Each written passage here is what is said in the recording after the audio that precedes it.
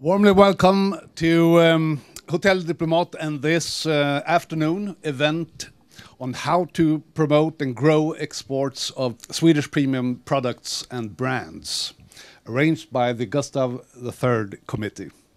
My name is Staffan Eklöf, and I work with export promotion and trade matters at the Swedish Ministry for Foreign Affairs.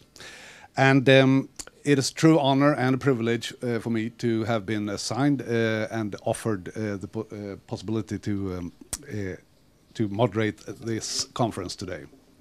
It is my great pleasure to welcome to the stage the co-owner and chairman of Hotel Diplomat and Villa Dagmar, as also the chairman and founder of Gustav III Kommitté, Miss Anna Kapelin, for some opening remarks. Thank you.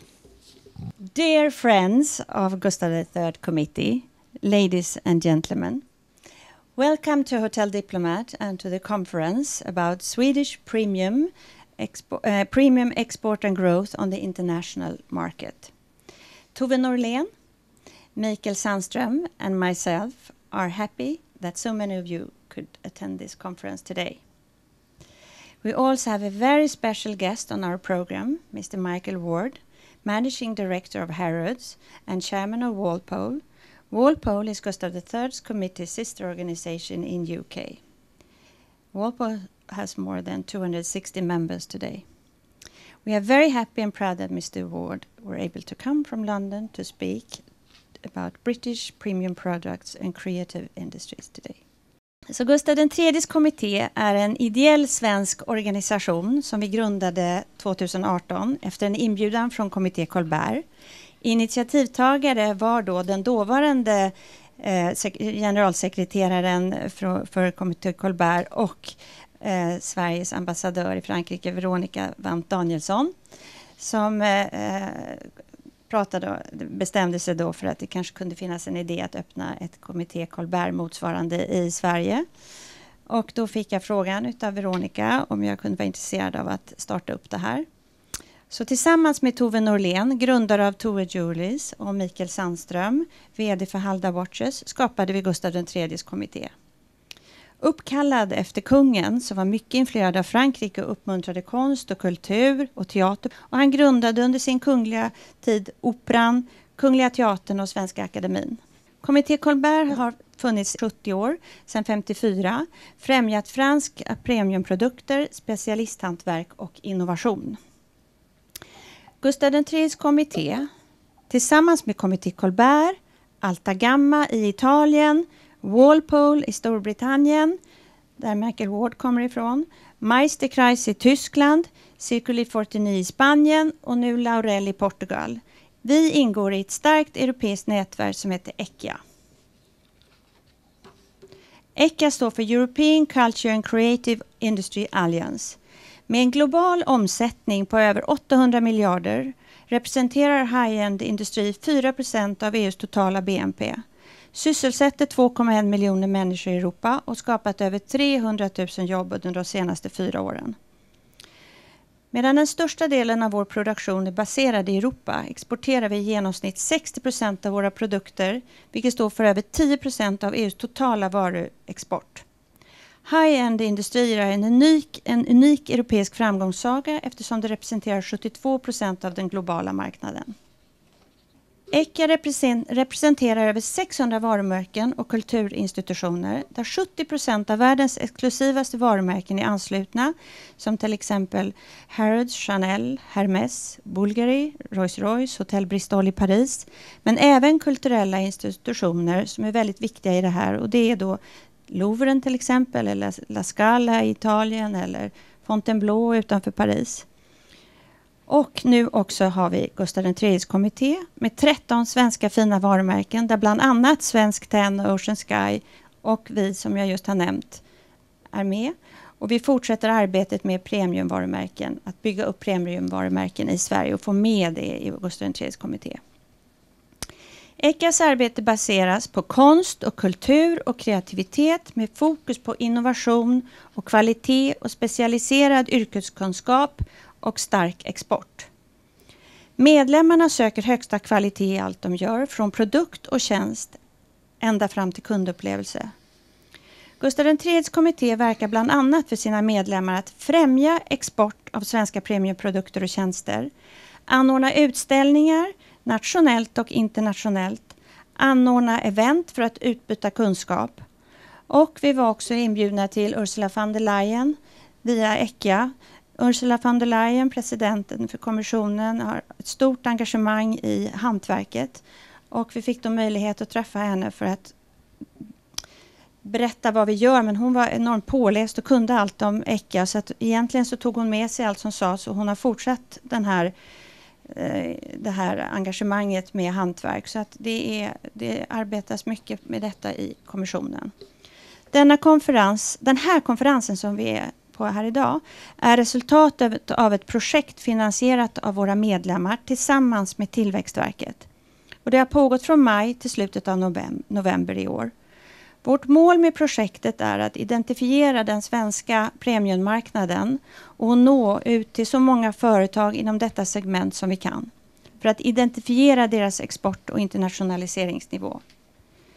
Vi vill sätta fokus på de kulturella och kreativa näringarna i Sverige och främja export för företagen på premiummarknaden.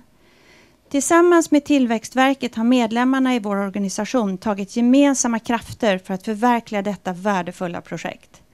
Och vi hoppas och tror att detta arbete kommer att göra skillnad och bara vara början på en ny era för svenska premiumprodukter och tjänster. Sverige har en lång historia av hantverk och ett djupt rotat rykte som uppfinningsrik med en stark specifik designstil som är känd över hela världen. Gustaf III Kommitté tror starkt på det unika med produkter och upplevelser som härrör från svenskt arv. Vi tycker också att det är viktigt att utveckla idéer till yttersta förfining genom samarbete med andra europeiska länder, olika hantverks- och vetenskapsområden och andra varumärken som delar samma värderingar. Hållbarhet är viktigare än någonsin för att rädda världen från överproduktion och miljöpåverkan.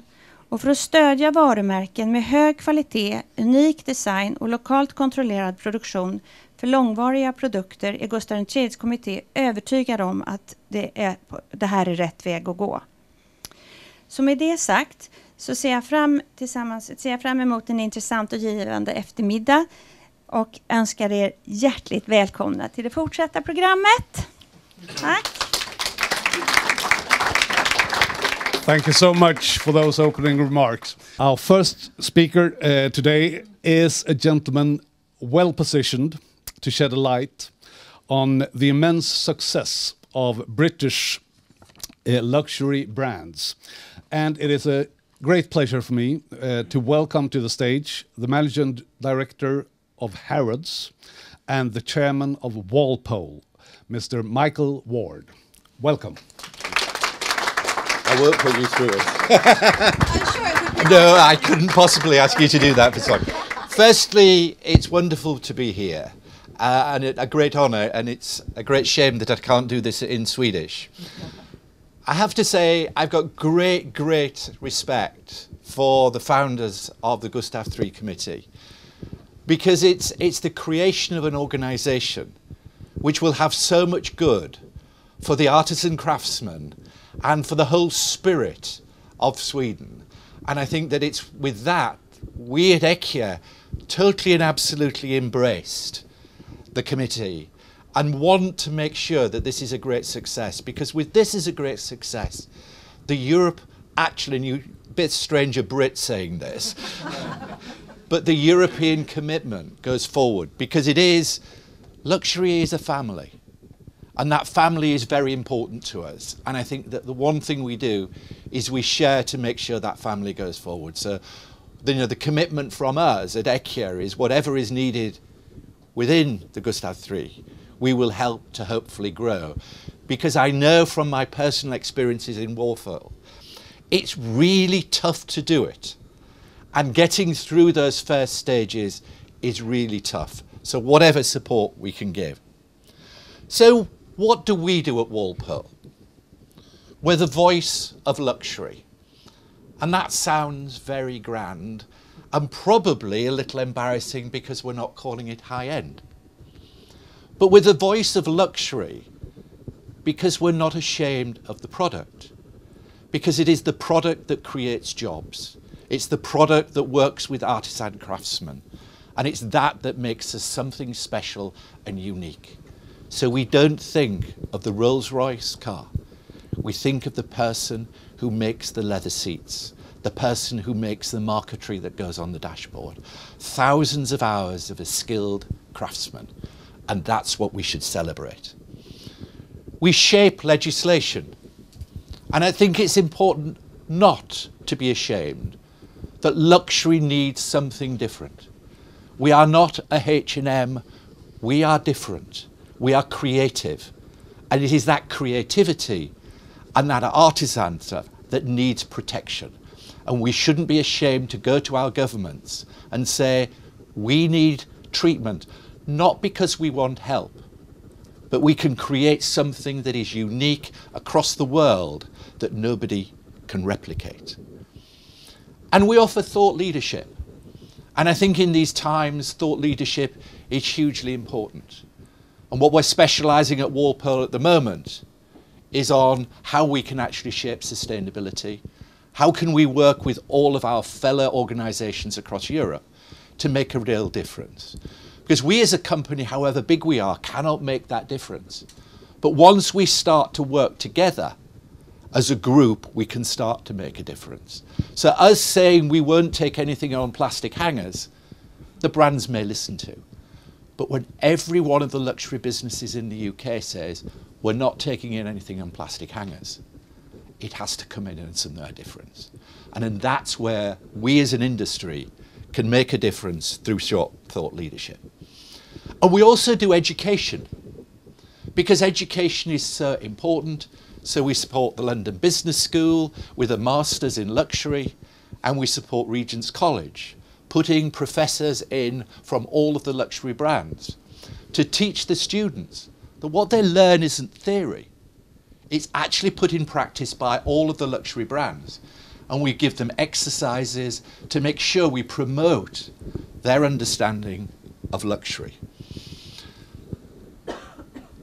And the final thing that we do, which I have to say I'm most proud of, we have what we call the Brands of Tomorrow programme.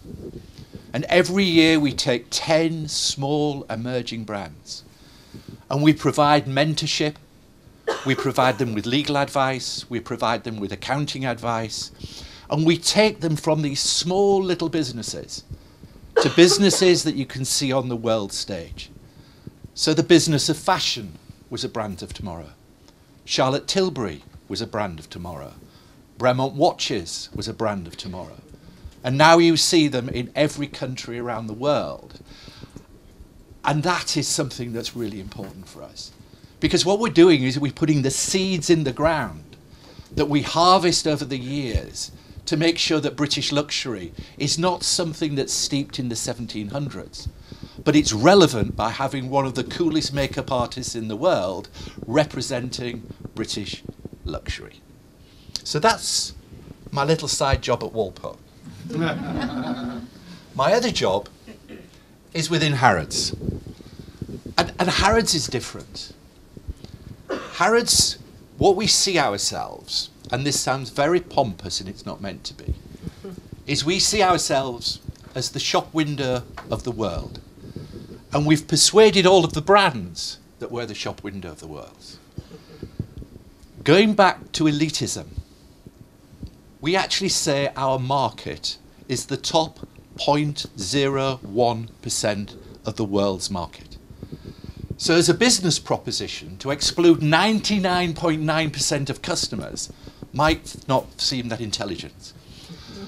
But it's an amazing northern star to everybody who works into the organisation. About quality, about doing the best, about only wanting to ever have something that is absolute perfection. And that northern star that we've created for our staff is uniquely and absolutely important. And our real objective is to create total theatre. And when we say that we have that experiential luxury, Everybody says it, but we truly, truly do have that experiential luxury. If you look at what we have done in our food, over the past 2 years we've put in 3 Michelin-starred restaurants. We started with Gordon Ramsay, we then put Jason Atherton in and Rick Kerridge. And finally, we wanted something different and something special. So on Monday, after 2 years of work, we opened Beyond Fransen to celebrate Scandinavian cuisine with a touch of that Asian-Japanese fusion. And I was eating it last night, and I have to say, it is really something special. But the real something special, if you ever come to London to see it, is we've been true and authentic to the heritage. All of the artisan craftsmen that produced the lacquer, everything was made in Sweden. The tables were made in Sweden. The artists were sent over to be made in Sweden. And I think that truly saying that we are consequent of what we do. It isn't we could have easily made the image. The customer understands, particularly in luxury, when something is true and when it's not. And my real sort of call when I started this role, we didn't do things properly. And I said to the team, we're going to have to do it. And from that day on, I always said, I'm going to look at luxury by having 2 devils. I'm going to have a devil on this shoulder, and I'm going to have a devil on this shoulder. And if I see something, I'm going to look and say, Hermes, would you do that? No. Would you do that, Chanel? No. And therefore we've been consequent in having absolute luxury for everything we do. And we've extended the boundaries of everything we've done.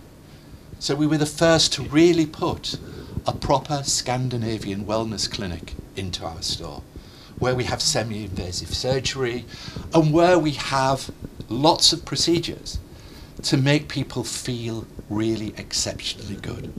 Our 2 best is we've got a service who manages dietary and exercises.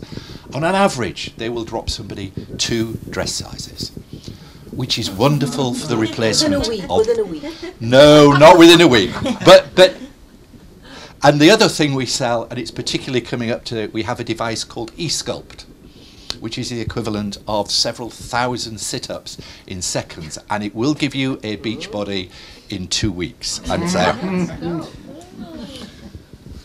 But I think the best way I can sum up the wow is if you go away and have a look at what we've done over Christmas, where we have celebrated the store with Dior, where we have done 45 windows of gingerbread to celebrate the absolute couture.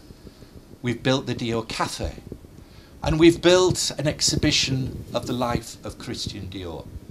From his early stages in Granville, where he grew up, where he tended the roses, where he went to couture shows with his mother, and learned the art of fabrics and needlework. And then we move on to Avenue Montagnier, where he started with his first seamstresses to produce the wonderful dresses. And then we move on to the Col Noir in the south of France, where he went to find the roses for Miss Dior and all of his favourite perfumes. But at the same time had the inspiration with guests such as Dali and Chagall, who inspired him to such amazing creations. So for that, for us, it's about making the wow. But at the same time, it's business. And so for us, we not only do the wow, we use the most complicated and sophisticated devices to make sure we maximize every penny we take. And a good example of that is we have in the cloud, we've created data lakes where we have self-learning algorithms. 85% of our transactions are recorded on our rewards card, so we can do predictive technology of to what your spend is, when you stop spending, how we manipulate your spend. In fact, we've got exactly the same data as Amazon, and we use it in exactly the same way. So luxury, yes, is about beauty, but it's also about the maximisation of that return for our shareholder. I thought I'd touch a little bit about the market. People forget how young the luxury market is. I was with the senior people of Hermes recently. In 1986, every handbag for the entire distribution of Hermes was made in their shop on Avenue Faubourg, which it is to me, it's an amazing thing. Today they have 50 artisan shops spread across France. But over those very short number of years, our industry has transformed from being a cottage industry to being something that dominates on the international stage. And all of the European brands are the leaders in everything we do. And it's the one thing that you can't take from the Far East to copy. That craftsmanship, that creativity. It's unique to Europe, and we need to celebrate it and protect it. And the great thing about this industry, not only has it been one of the fastest growing in the past, but if you look at the recent Bain report, and the recent Bain report says until 2030, this industry will continue to grow at 7%, going from 255 billion to 580 billion pounds. So this is an industry to support, for governments to support, and for the EU to support. And I think for people to support as creators. One of the things that we're told in school is get all of your qualifications and then go to university and get a degree. We do not celebrate people who are makers. We don't celebrate the people who create the most beautiful shoes, the most beautiful handbags. And one of the things that we need to reorientate, it's not about a certificate of a degree. It's about actually being proud of creating something. So I think that that, to me, is one of the biggest things that we have to do. And we talk about our industry as being frippery, about being pretty things.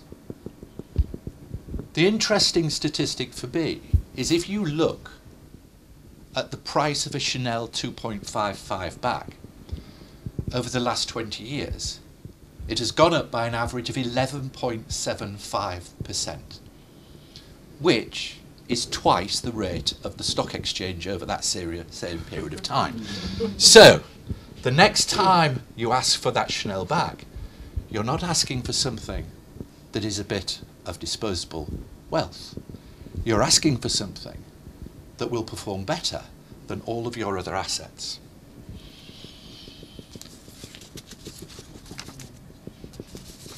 And I think, for me, the success of our industry has been the real ability to play in all markets.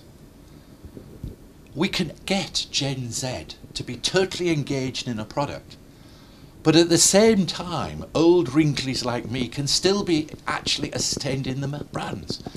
And that's where the Vuittons exceptionalize and are playing in those two markets. Everybody feels comfortable with their Vuitton bag, whether it be a male bag or a female bag. And that creativity is something that I think is there. And I think the final point for me is talking about our market overall. Why do we think that we'll get better?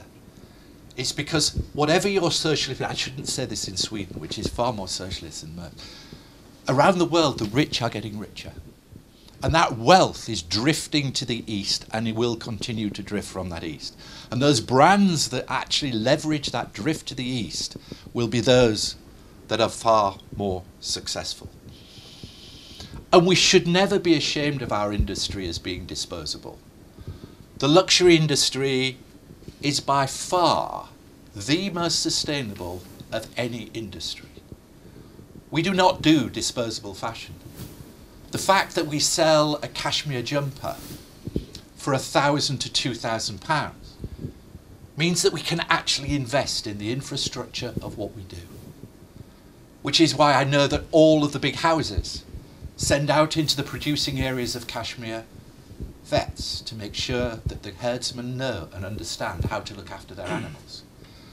They send agronomists to make sure that the yield of the land is right for the animals to get the perfect yield of their coat. And you can't do that if you're selling something for £20. So we are very, very, very consequent in our delivery of sustainability. And we hear a lot about sustainability, but the consumer is not consistent. Ask 100 people about it and everybody will say you it's the one thing that drives a purchase. And then I look at my daughter who will pick up her phone and get a Deliveroo to come 20 yards to deliver something she could quite easily have got off her backside and done herself. But it's more than that. It's about making sure that we don't design obsolescence into everything we do. And we continue to do that. 75% of Rolls-Royce vehicles produced ever are still on the road. And that's the testimony of luxury. Produce something beautiful, produce something that you are proud of after 5 to 10 years, and we will actually be successful. And we have to actually do this. The staggering statistic for me that came out of COP, 79% of all emissions from creation were created by Europe and America, and 3% by Africa.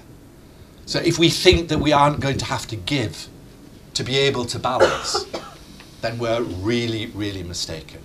And I think that the luxury industry is one that will continue to give, to invest in sustainability, and allow us to hit that 7% compound growth. So, any questions?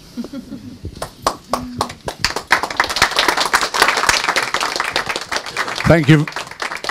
Thank you very much for that wonderful presentation. I would really like to open up the floor for further questions. If you are keen to, you're more than welcome. I would like to pose one myself at once.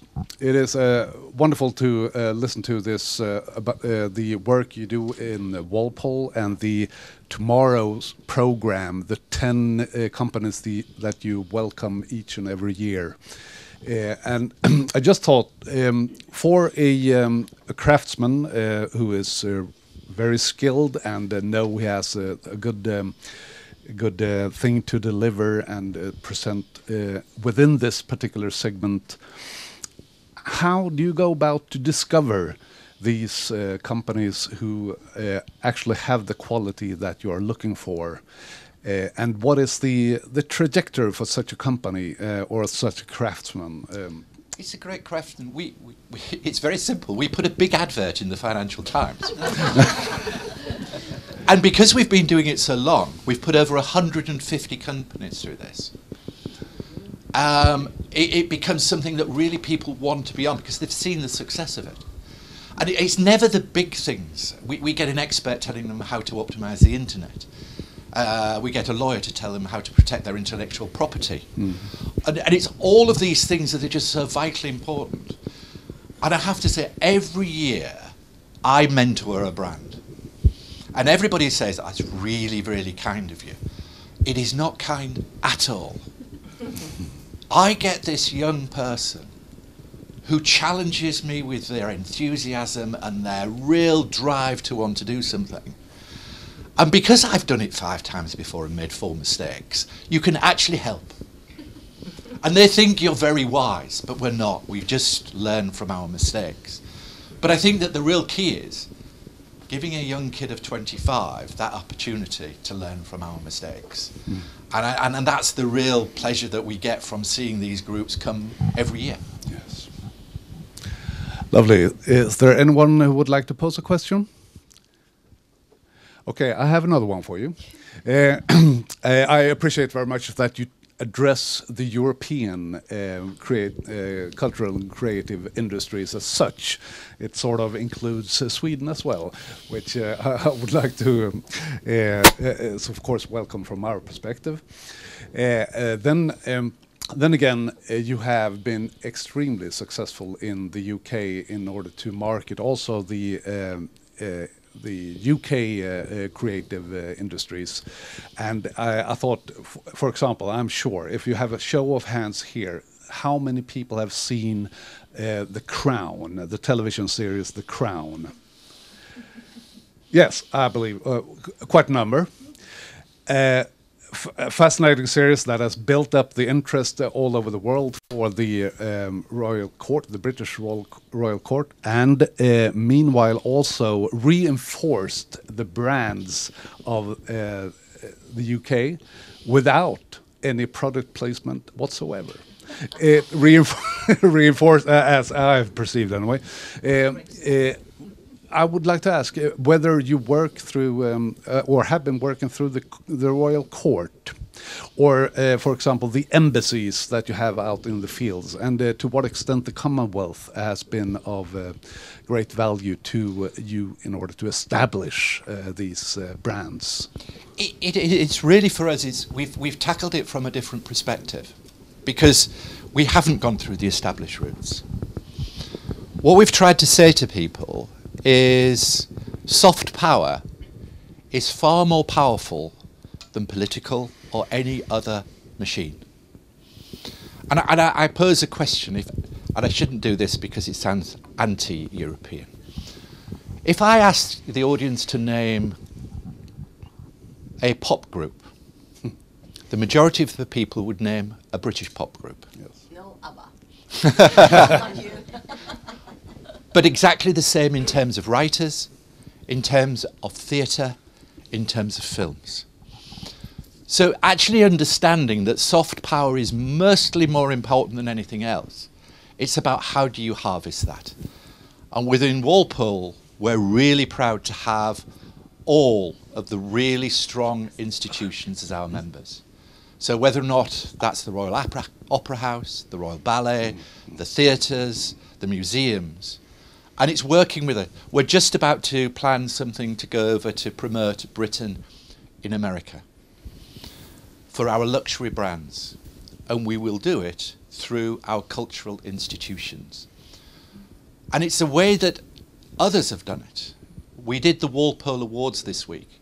And one of the things that we celebrated was the Bond franchise. Because the Bond franchise did more to establish British brands overseas than most any other franchise. Whether or not that be the Turnbull and Asser suit, whether or not that be the Aston Martin car, all of the things that were quintessentially British that were celebrated in those films. And I think that's the way that we pick that up, and just be very aware that soft power is unbelievably important and should never be forgotten. Yeah. Thank you very much. Yes, it is a wholesale concept, of course, well, we all can relate to what is British. We all have a take on that, and it's a very positive one, I believe. I have Veronica Van Danielsson here who would like to pose a question. Short question, and thank you also from my side for an excellent tour d'horizon, particularly when you hear about the role of French companies, even at Harrods. Excellent bilateral relationship, despite Brexit, between France and the UK. Back to Walpole and Gustav III Committé. Anna did an excellent, explain where it comes from. They have worked hard, despite being both Anna and Tove, and the three founders now in getting it up and running, and now trying to increase and getting more Swedish companies, high-end companies engaged. What was, when you started up many years ago, Walpole, what were your main challenges to getting it up and running? What would be your advice when you come as a new country with a new organization network? What should one think of when you start this business? Thank you. I think there's two things that I would say. One of which is making sure you prove relevance to the people that you're trying to ask for things from. And we talked about how do you actually show that. And when we launched ECHIA, when we went to this, the EU said, actually ECHIA is not something we will support because we won't support the high-end industries. And I remember being told by Antonio Tajani that we're not going to support you. And then I started to talk to him about how many jobs we had, what percentage of GDP we represented, what percentage of exports did we represent. And he said, get me the figures and then we'll get support. And we got the figures and they were far better than he expected. And being a good politician, he then did a roadshow for us in Rome, Paris and in London. So I think the first thing is show your relevance. And once you get that relevance, you'll get the eyes and ears of people. The second is, to do this, you can't do it as a part-time job. And Anna does an amazing job trying to do this. But you need to provide the funds to be able to create a secretariat that is then working at this on a full-time basis, that can start to then create, for the brands that are members, perceived value for that, so that people can start to see value. And once that happens, it becomes a very, very virtuous circle. And it allows you to do things, to just simple things. One of our most important factors is sharing knowledge. Having all of our groups of HR directors able to talk to each other, our marketing directors able to talk to each other, all sharing exactly the same problems, but sharing them in an environment that they feel safe is hugely important. I used to run a couture atelier in Sweden with newly arrived Syrians. And mostly we did bridal gowns and evening couture with overstock fabrics. But what I learned during my years with that company was that it was really difficult to get the price contra what it cost for us to make it. So eventually, after 5 years, we decided to close the shop down because the government, we paid so much tax, and it was difficult for us to make the customers understand the efforts we made while producing these garments. So we put approximately 200 hours in a gown, but couldn't, take as much paid as we needed to make the entire company to go around. So my question to you is, how do you keep artisans in business, and how do you make them? How do you encourage them to stay enough or work long enough to make the customers understand the work you put into the company or the product? It's an amazing question, because actually you never square that circle. And if you look at how a brand supports itself, and actually how the whole of the luxury industry was created, Dior produced the most amazing gowns. It went bankrupt. Bernard Arnault bought Dior for £1. So that was what did he do? What he did is industrialize what he does, which is why I said that having knowledge and data and being very professional is the only way forward for our luxury industry. So where does Chanel make its money? Chanel No. 5 and cosmetics. What it did, unbelievably cleverly, it took a £100,000 haute couture gown, or a gown that you see on the catwalks, and you never see a catwalk gown on anybody. But then you go into the buying rooms and you see the £3,000 to £4,000 recreation of that brand, and you buy that. So the key is, if you think you can play at the top, you will fail. What you have to do is to have the reputation to be able then to translate that into something which is a marketable and commercial proposition for the many, but supporting it with other product in and around it that generates the income stream, which is why if you go into any perfumery hall, every brand tries to get a successful perfume, because that's where the money machine is.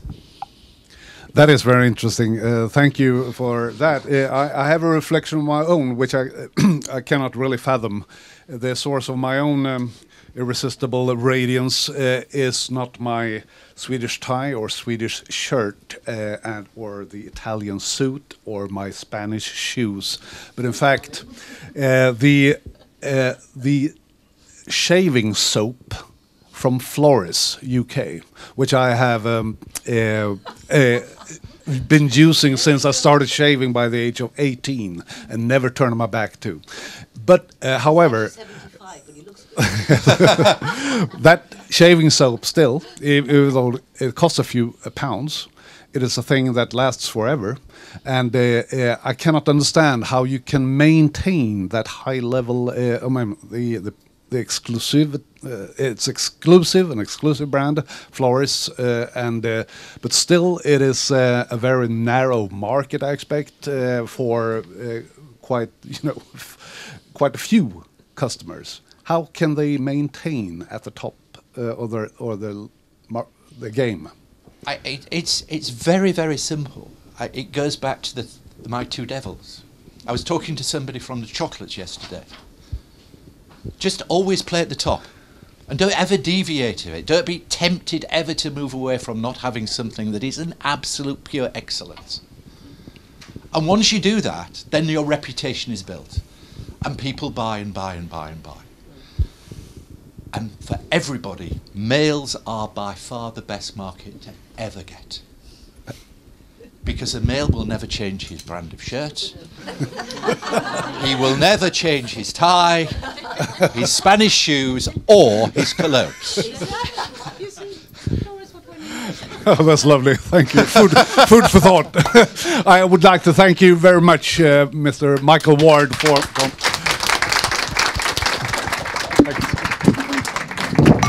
the next speaker on the program is a true Swedish pioneer, blazing a trail in the footsteps of the explorers of the past. In order to change entirely our perception and outlook on aviation and the ways we travel in the skies.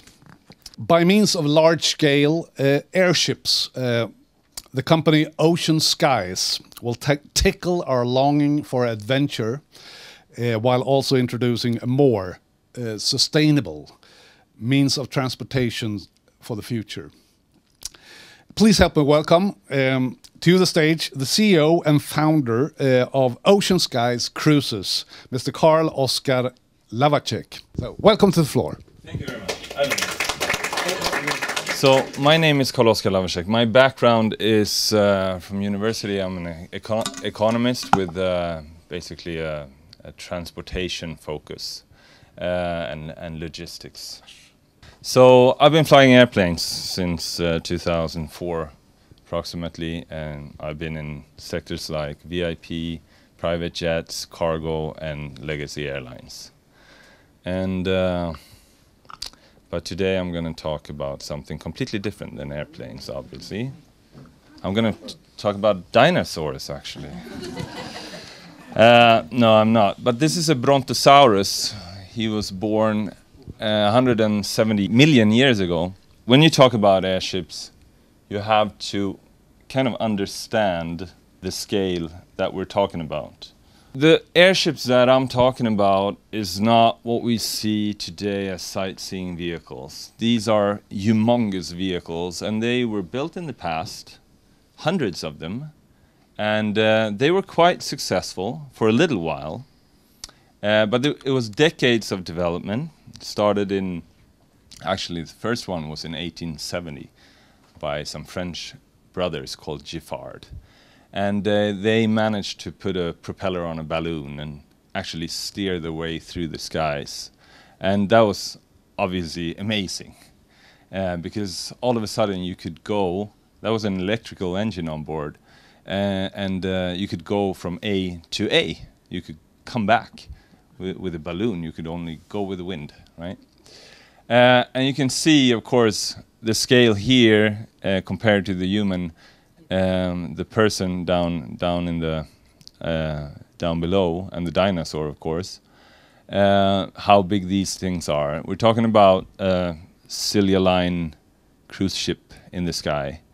This is Hindenburg, which is a German, which you can see on the tail, that went down in flames in 1937 and basically not only killed a bunch of passengers and crew, 36 passengers and crew, while actually about 70 survived, but it also killed the industry because it was filmed. That accident was filmed, and that was before YouTube, so there was pretty much only one thing to watch, and that was the accident of the Hindenburg. Today we have a bunch of airship manufacturers actually in the wings. I should say that none has actually come out of the hangar except one, the Airlander.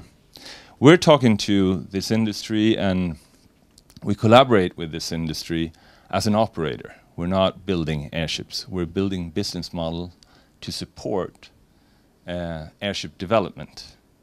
Because really what it is our reason for existence is that as you don't see these giants in the sky, we have asked ourselves for many years why that isn't. Because they're beautiful vehicles that can do commercially very interesting things and with a low footprint. So why don't we have them? So the answer to that question is basically the risk and reward for investors were not in place. So to develop something like this today, we're talking about hundreds of millions of dollars. And in order to balance that in huge investment with that has risk to it, obviously, you have to, on the other end, make a lot of money with them. And although there are a lot of business cases for airships, there are not that many that are very, very attractive. So the business models for airships are really obvious when you get really large sizes and low unit cost. Then you can transport passengers, cargo, and that's also what we want to do. We want to get this to a mass market. But that's not where you start. You start with a very high investment and a very high unit cost. So you have to kind of get over that threshold. And the interesting thing about airships is really this: why we should do airships. Why should we have them? Because of their low footprint. This is not the footprint, this is power. But it tells a story of a footprint. Because if you have a power requirement that's only 4% in comparison to, now you can't really compare, but we have to try to compare apples with apples. And this is very hard to do because we don't have modern airships today. But if we compare a 747-400, we think that an airship in relative size to Hindenburg, or this is a Macon, which was a sister ship to Hindenburg, American helium-filled airship, could probably take as much weight as a Boeing jumbo jet, but it only uses about 3 to 4% of the power of a 747. Doesn't tell the whole story because they're extremely slow, of course, airships. So you have to multiply that by the slowness if you want. But still, the footprint is really, really interesting. And of course, as you know, sustainability comes from being able to use the resources that we can harvest on Earth. And currently, we're very far away from that. The brown and the gray here represent the fossil fuel production of the world today. But you know this, so I'm not going to be very long on this. But basically, it's very easy to solve the climate crisis. All we need to do is consume less energy. Actually, about 80% less energy. So we have a long ways to go. But we can do that in two ways. We can consume less energy, or we can produce more renewable energy. We should do both. I'm on the consumption side, right? And airplanes are extremely energy consuming. So if you look at a footprint from an individual, then taking a flight to Hawaii or Bangkok or whatever, that is a huge footprint. You can do everything else you do through that year will not represent that flight from a carbon perspective.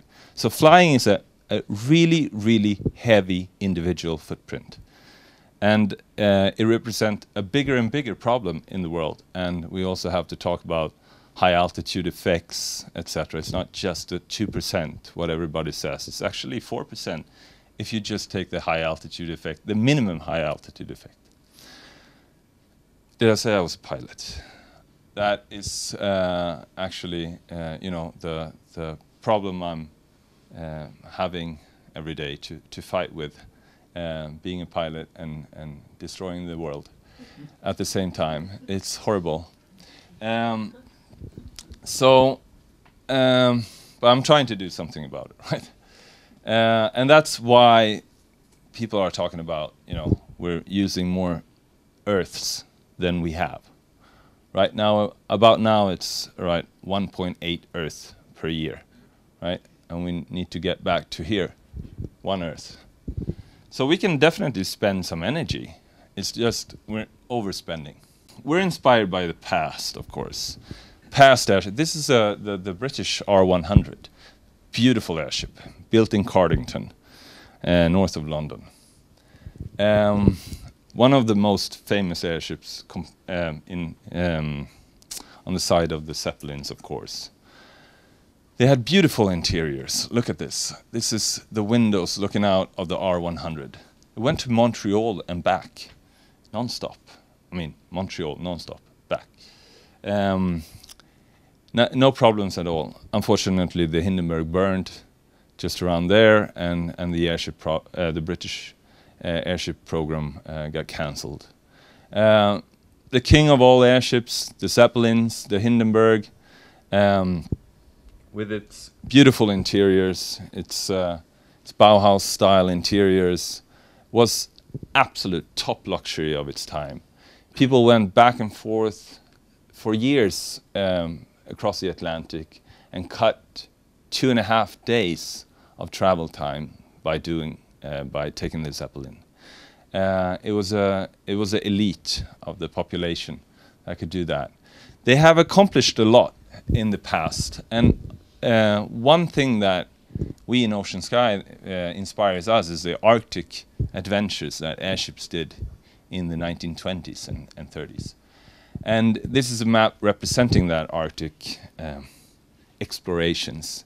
Remember, in 1911, the South Pole was reached. In 1926, after many, many tries, they reached also the North Pole, and it was again Roald Amundsen beating them all, a Norwegian guy. Andreas expedition to the North Pole, 1897. He was a young Stockholm brat, maybe we should call him. I think he thought he was pretty skilled at ballooning. He had tried a little bit of being a balloon pilot, and so he called up Alfred Nobel and said, I know how this works now. I can steer a balloon. Let's go to the North Pole. Give me some money. Alfred Nobel gave him some money. They built Örnen, and well, that went to become a tragedy. He was stuck in the Arctic and failed. There's been many trials to the North Pole, but it wasn't until 1926 that Roald Amundsen and Umberto Nobile, the constructor and pilot, Italian, reached the North Pole in the airship Norge. And it got its name because Norwegians actually paid a bunch of money for the expedition, to support the expedition. From them, 20s and 30s, the airships became an industry. This is a picture of Norge, and this is a picture of Nobile. So we thought, you know, this might be the way to reintroduce airships.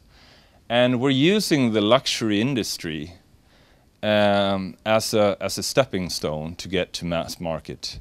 And the logics behind it is that your industry, our industry, is trend setting. What you guys do, everybody follows. Luxury always leads the way. You're thought leaders. And also there are margins in luxury if you have the product. Of course, that's very debatable. But if you have a unique product and a unique position, then you can actually charge a lot. So we thought, let's pioneer the future of sustainable travel with airships through luxury travel as a go-to-market strategy. So why not land on the North Pole? Because North Pole is basically ground zero for climate change. So let's do that. We have the beautiful story of Amundsen's 1926 journey. And North Pole is absolutely inaccessible. There's no other vessel that can take you there in such short time. You can go with a boat, a Russian atomic icebreaker for 7 days on the North Sea, bumping around. But to get there in style is very difficult. But this is how we want it to look like one day. So I'm just telling you the vision here now, shortly. This could actually be a future when airship becomes a mature technology. Of course, not in the beginning. But the beautiful thing is that it doesn't need any infrastructure. It has a low footprint. It's slow. It's slow and gracious, and it offers something else than speed. And this is basically the rationale behind the product. The mass product is to offer customers space instead of speed. So that means we could offer a travel in the future. I mean, we're beyond the North Pole now, many years in the future, to go to competing with the trains maybe, but a more comfortable journey and a faster journey also. To go to, for example, London in 10 hours, go to bed in the evening after onboarding an airship, and wake up in London totally after a nice shower and a breakfast in a restaurant. Basically, to end this is just to understand that I mean, us as a new brand in an industry that could be interesting for you to understand is, first of all, we did a lot of work trying to place ourselves in the value chain. That's obviously extremely important in a very immature market of airship travel that nobody understood or nobody knew anything about.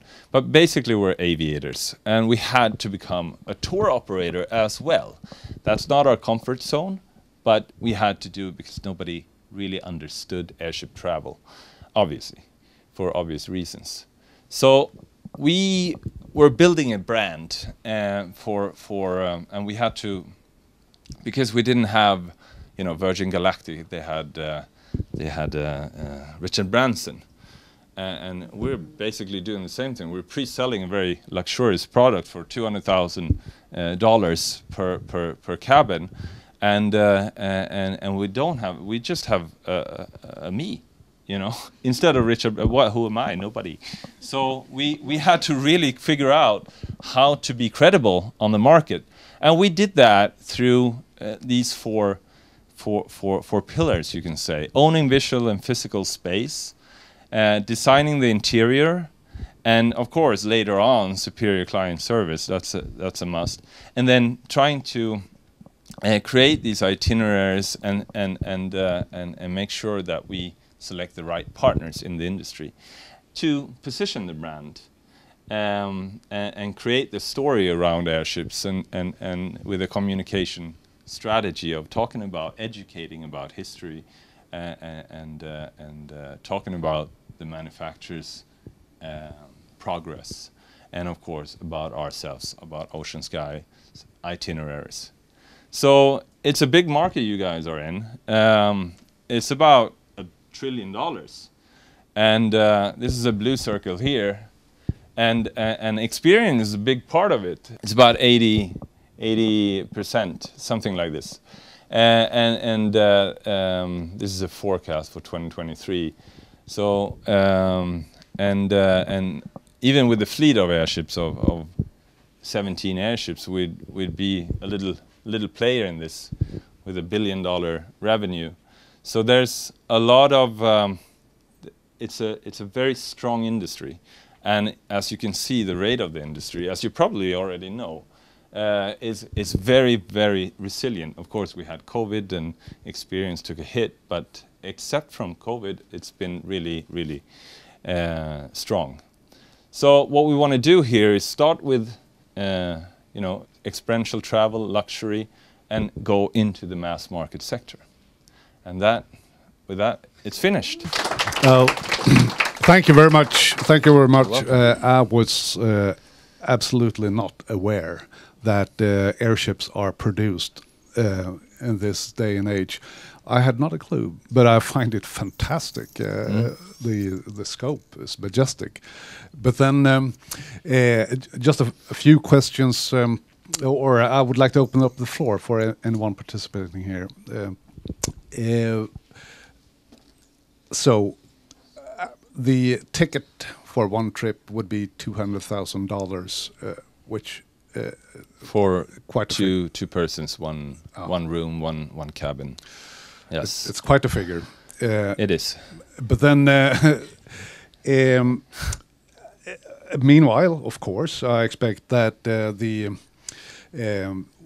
yesterday's airships, they were more a mean of a transportation than this. This is an experience of another nature. It's not really the destination, which is the point. No, it's a journey. That's the destination, right? It's a high price point, not because the cost is that high. I mean, it's a unique product on the market. We don't have any competition at the moment.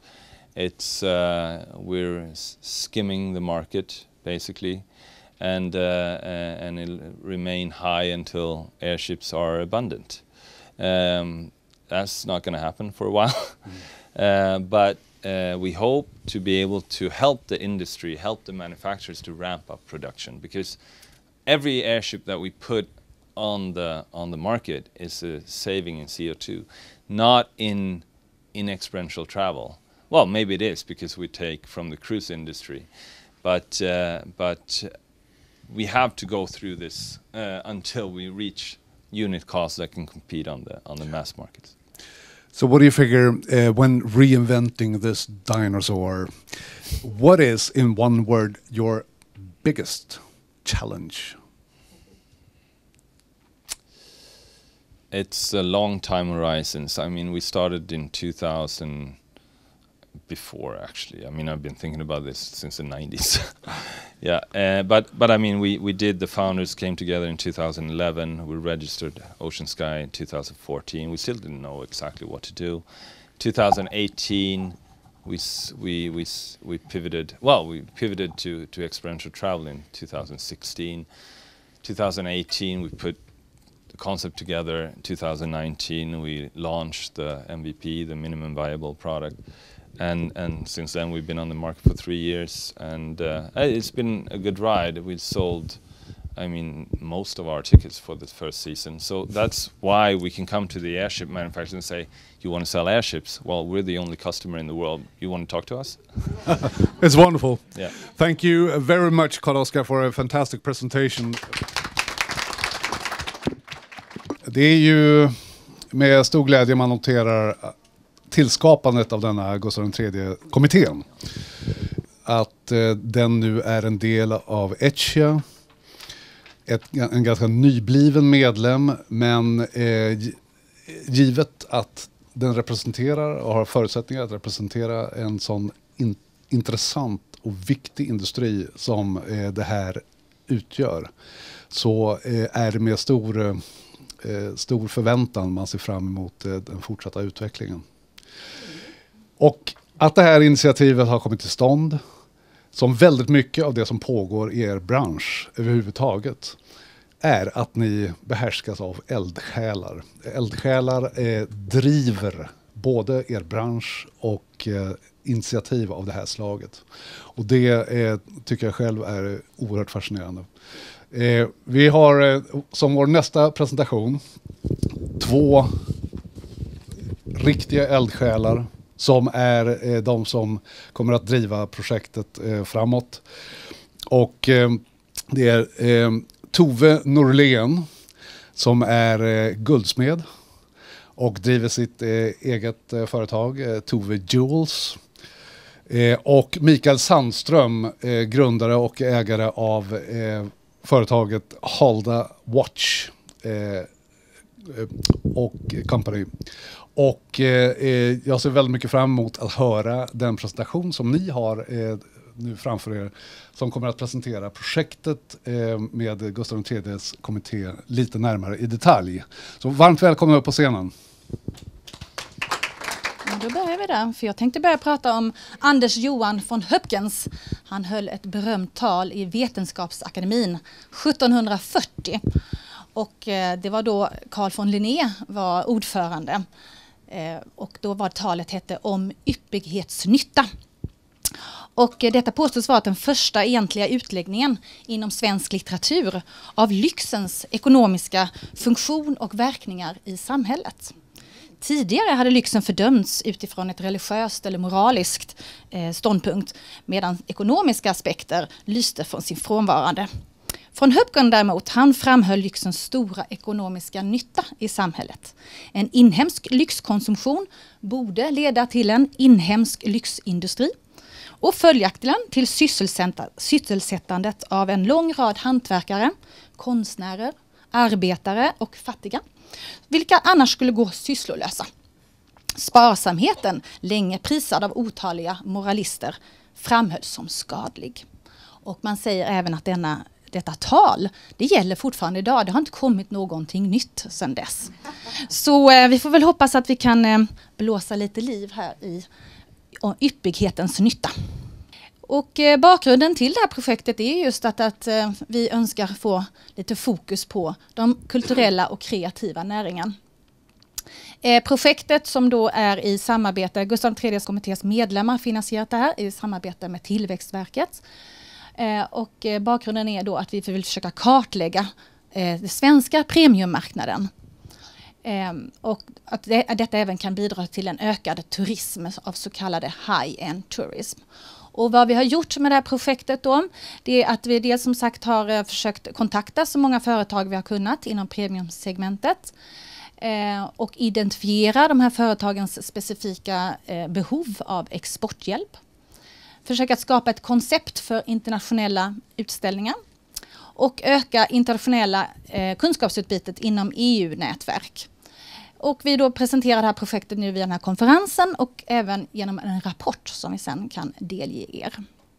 Anna pratade ju innan om ECIA, European Culture and Creative Industries Alliance. Och detta är förstås bakgrunden till Gustav III Kommittés tillkommande. Så jag tänkte bara berätta de här olika systerorganisationerna. Det var ju Walpole som Michael Ward företräder. Comité Colbert som franska då, som var de som kontaktade oss då 2017, eller Veronica. Alta Gamma i den italienska som nu är ordförande för ordförandeklubban vandrar runt mellan de olika medlemmarna. Vi har Meisterkreis i Tyskland, Circoli Fortuny i Spanien och den sista medlem som har kommit till är Laurel i Portugal. Så just nu är det då 7 länder. Och vi tittar förstås mycket på deras arbete, hur de har jobbat under åren. Som sagt, Comité Colbert bildades ju på 50-talet, så de har ju haft lite erfarenhet kring detta. Bland annat då för att hur man ska välja ut de här olika företagen så har vi då tittat på yrkeskategorier. Comité Colbert bygger mycket sina olika företag på yrkeskategorier och helst skulle man vilja ha några företag från varje kategori. Och då har vi då kristall och glas, design, inredning, läder, utgivning, keramik och porslin, mat, mode, smycken och klockor, musik, guldsmed och silversmed, slott, parfym och smink, kulturarv och museum, vin och sprit och transport och fordon. Så detta har vi då tagit med oss in i det här projektet och också försökt som sagt hitta företag inom varje kategori. Sen vi ligger då under de kreativa och kulturella näringarna och då är det ju frågan om vad detta är för någonting. Det krävs ju någon form av definition och det är lite luddigt i Sverige. Vi har jämfört med då hur man beskriver det här i Storbritannien Och så jag läser den här då. Those industries which have their origin in individual creativity, skill and talent, and which have a potential for wealth and job creation through the generation of and exploitation of intellectual property. Det är den engelska beskrivningen på de här företagen som ingår under kulturella och kreativa näringarna. Den svenska då tycker jag kanske är lite luddigare. Alla sektorer vars verksamheter bygger på kulturella värden och eller konstnärliga och andra kreativa uttryck, oavsett om den verksamheten är marknadsorienterad eller inte, oavsett vilken struktur som genomför den och oavsett hur den strukturen är finansierad. Jag tycker att det är bra om man kanske börjar definiera det här lite mer tydligt. Då är det mycket lättare att nå ut den här gruppen företag. Och även de hjälp som kommer från statligt håll har ju också då lättare att rikta sig till rätt grupp. Och gruppen har då möjlighet också att ta emot det. Vi har ju försökt få fram statistik, för det var ju precis som Michael Ward sa här initialt, för att få beslutsfattare att lyssna till en organisation så krävs det ju siffror och visa på vad bidrar vi med för någonting. Då är det svårt för att det finns inte så mycket statistik kring den här marknadssegmentet. Det kom en rapport som heter Kreametern som gjordes mellan 2010 och 2016 av Tillväxtverket. Och det är egentligen det första försöket att hitta statistik kring de här grupperna. Och då så kom man fram till att KKN, som det då förkortas, bidrog med 3,1% till BNP. Men då hade man inte räknat in tjänstesektorn till exempel. I Storbritannien är motsvarande siffra 3,6 och i USA 4,2.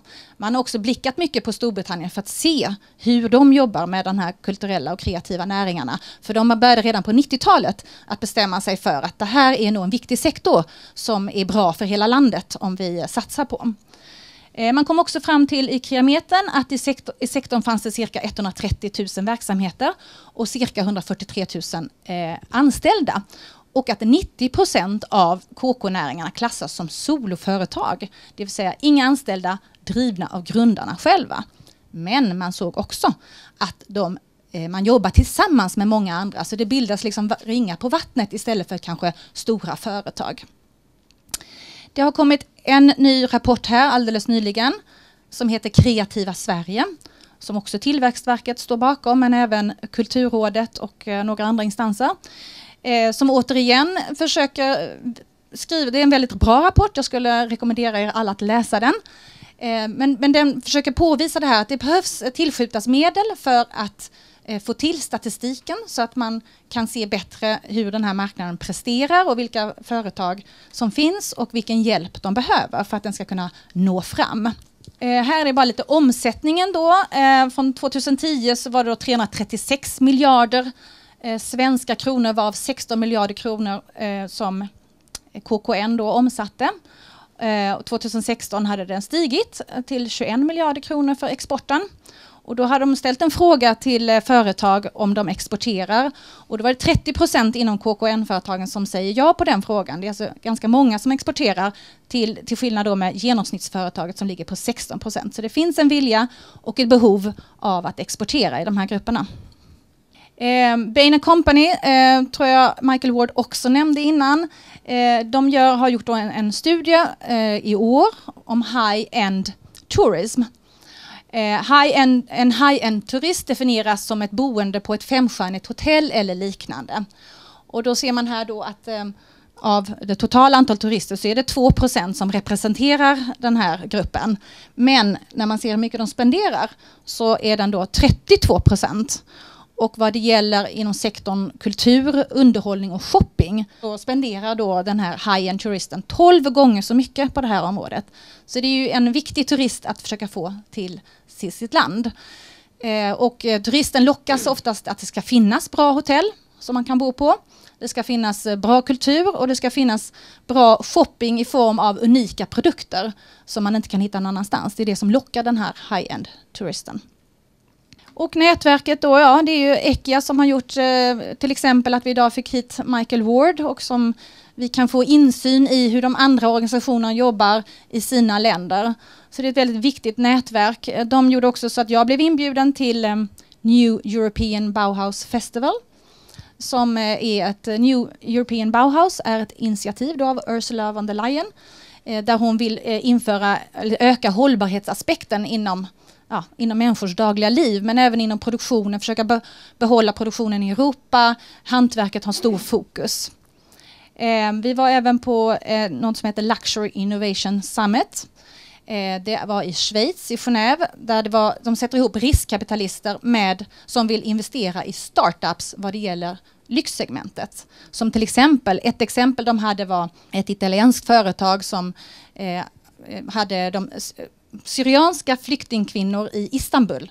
De fick uppgiften då att virka och sticka små rosor som sen skickades till Italien och sattes ihop till lyxmöbler.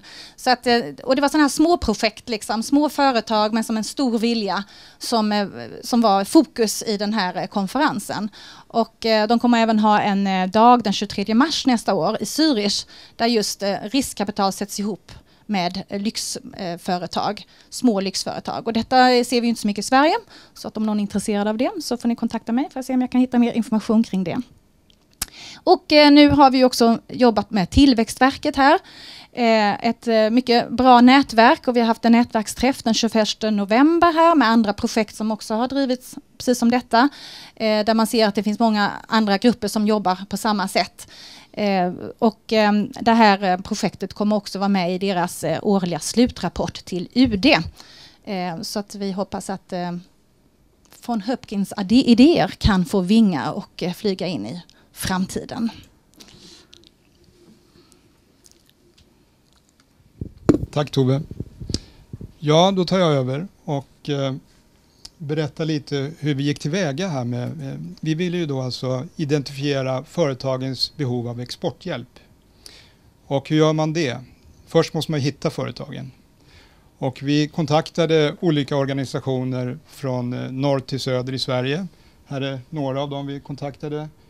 Vi kontaktade kommuner. Vi var på mässor. Och vi lyckades välja 250 företag till slut. Och det tyckte vi var mer än vad vi trodde vi skulle hinna i det här projektet. Och för att sen ta reda på vad de här företagen behöver för hjälp så gjorde vi en enkät. Och den gjorde vi tillsammans med en remissgrupp och vi anlitade också experter från SCB och Tillväxtverket. Och fick ihop 17 frågor som vi skickade ut till de här 250 företagen. Och naturligtvis väntade vi oss 100% i respons.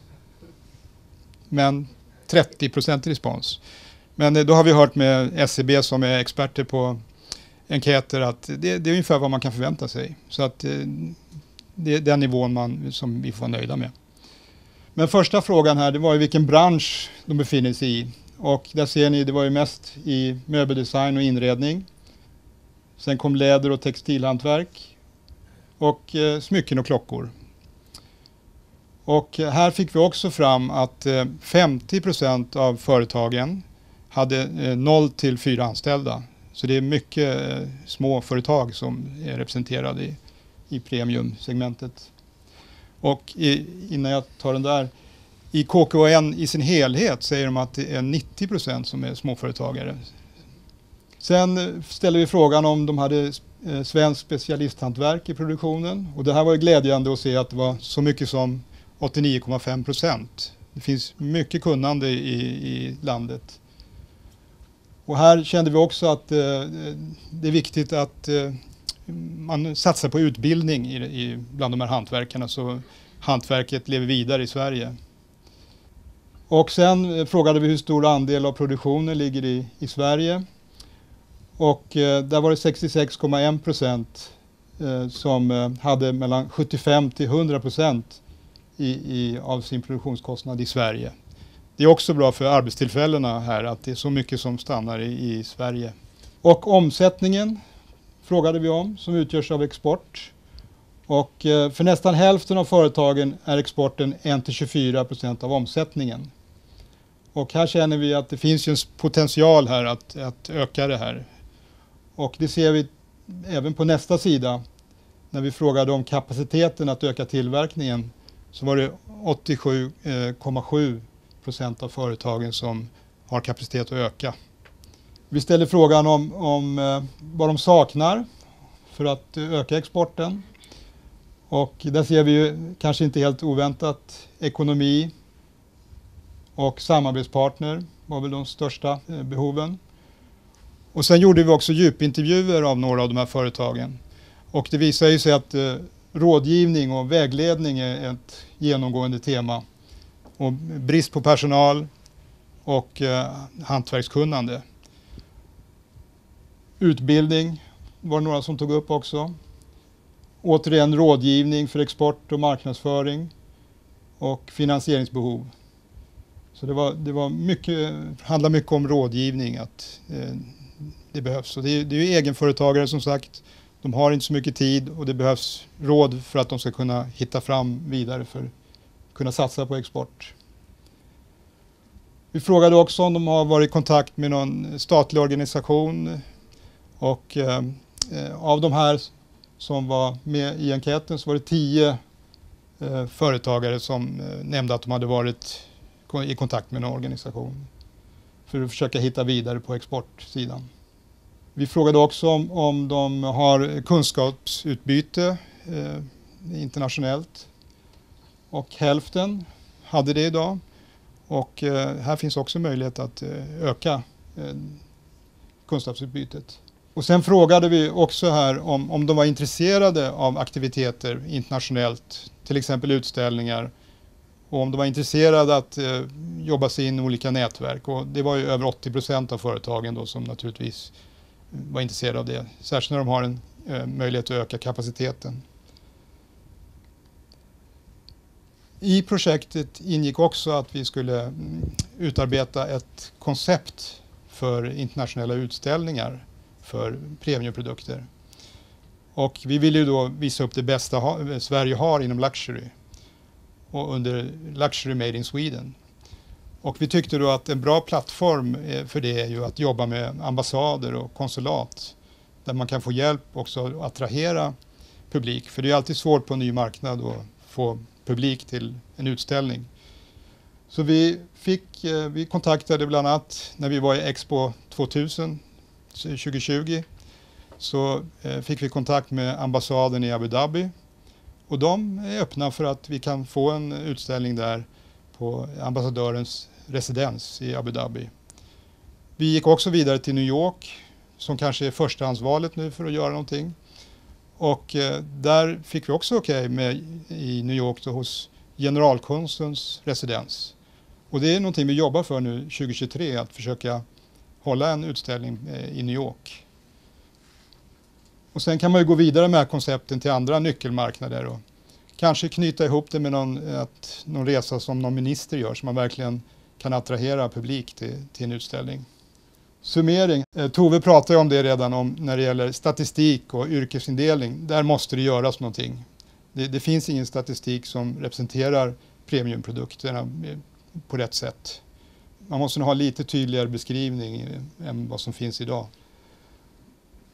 Och det här med hantverk, att när det är så många småföretagare som har specialisthantverk så behövs det satsas och ses över när det gäller utbildning så att hantverket lever vidare.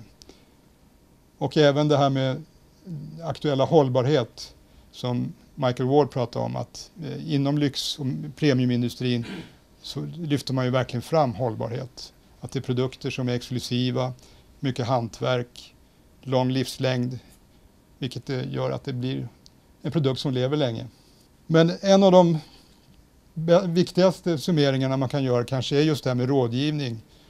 Och vi har ju en stor potential, det kan vi konstatera här, för att öka exporten. Och vi läste ju just att kapaciteten finns för att öka exporten bland företagen. Och så här ser det ut idag. Företagaren som har en rad olika organisationer och försöka lotsa sig vidare igenom. Det finns 20 till. Och det känns också, det vi har kommit fram till, att de olika organisationerna vet inte vad de andra gör. Och här behövs det verkligen något som man kan kalla kanske export advisor som hjälper företagen att hitta vidare i det här djungeln som finns. Så det är ett bra projekt, Anna, till Tillväxtverket har startat. Och sen tycker vi att Gustaf III Kommittén har ju en roll att spela här. Att försöka samla premiumprodukter i Sverige. För är man fler så blir man starkare på exportsidan. Och speciellt när potentialen är så enorm. Både för omsättning och arbetstillfällen. Så att ni som är intresserade av medlemskap, hör gärna av er till oss.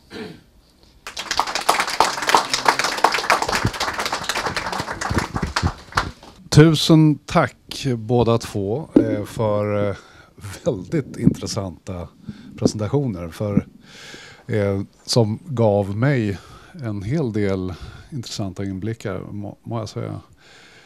Och jag vet knappt var jag ska börja. Ja, den här bilden, den stämmer till eftertanke när den så kallade exportstrategin lanserades 2015. Så var just detta scenario en av de frågor som särskilt uppmärksammades. Därför att det befanns att väldigt många av små och medelstora företag fann detta att vara djungelartat. Den här enorma snårskogen av olika intressenter, eller framförallt rådgivande organisationer, och att det inte fanns någon riktig samordning.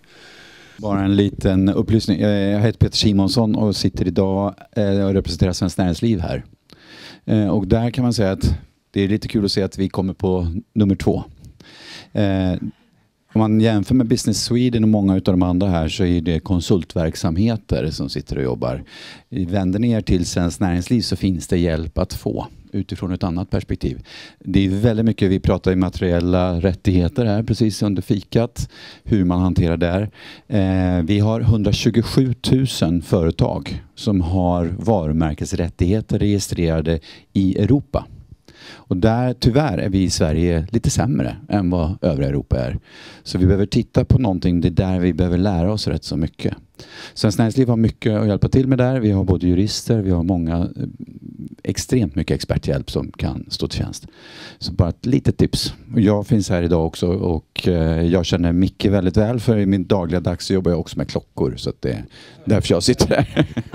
Ja, utmärkt, tack så mycket. Jag har en fråga eller kommentar. Jag har 2 påståenden skulle jag säga. Kristin Sundberg Karendi, kreativ sektor, som är ett näringspolitiskt samarbete mellan 4 olika branscher inom KKN. Och den första, lite svar till dig Stefan. Visit Sweden, en numera helstatlig organisation, gjorde ett jättefint analysarbete om Sverigebilden utifrån då ett turismperspektiv, men som också var kopplat till ett värdegrundsarbete som är jätteintressant och borde användas mycket mer. Det har några år på nacken, men det är högaktuellt att använda. Och det andra är ju att Kreativa Sverige är en offentlig utredning som man kan lämna remissvar på. Och här finns ju redan färdiga slutsatser som ni kan skicka in, tänker jag. Och uppmärksamma behoven. Toppen, tack så mycket. Ja, det där är intressant med den här typen av premiumsegment och varumärken och kopplingen till länder. Jag tycker det är väldigt intressant. Och det är precis med 2 drakar. Och det kan man ju säga att om någon uppmärksammar Sverige ibland i den bransch där jag verkar, så får man ofta höra att det är Ikea och det är H&M och kanske i bästa fall Volvo ibland. Och jag skulle vilja att det kunde vara som kanske kan vara fallet i Danmark, att någon säger Georg Jensen. Jag har ofta funnit att när man står med cocktailglaset i handen på en mottagning och bryter isen med en kollega som man dagen därpå kommer att träffa i förhandlingssammanhang, och man kan prata om deras kulturella referenser, då blir allt så mycket trevligare dagen därpå. Och mycket enklare. Så det är någonting som vi bör ta till oss på det hela taget. Jag vill att kulturen ska genomsyra all vår verksamhet. Jag tycker det är enastående bra. Och det, i vissa länder, som Frankrike exempelvis, där går det igen överallt. Tillväxtverket är väl här, va? Det här projektet har vi delfinansierat inom ramen för en branschsatsning som vi gjort på Tillväxtverket inom regional exportsamverkan. Så det här är ju utöver det ordinarie regional exportsamverkan som är ett uppdrag som Tillväxtverket har haft sedan 2016 och samordnar de statliga aktörerna, så de som finns på listan där. Så gör vi ju det här för att fördjupa branschkunskapen hos aktörerna och förmera det ordinarie främjarsystemet. Och här finns det otroligt mycket att plocka upp, det är klart. Och det är en ettårig satsning som vi har gjort i år. Och nu vet vi ju inte riktigt hur det ser ut framåt heller. Det är ju minskat exportanslag, så vi får ju se. Vi får dialog kring regleringsbrev och sånt. Men det här är ju otroligt givande att höra. Fantastisk konferens. Nu är ju Gustaf III Kommittén skäligen nyetablerad. Och har alldeles nyligen gått in i ECE, blivit upptagen av ECE. Och jag gillade väldigt mycket hur Michael Ward talade om det europeiska. Och sen så må man ju säga då att deras organisation Walpole verkar ha kommit en bit på väg. Det här programmet som de kallade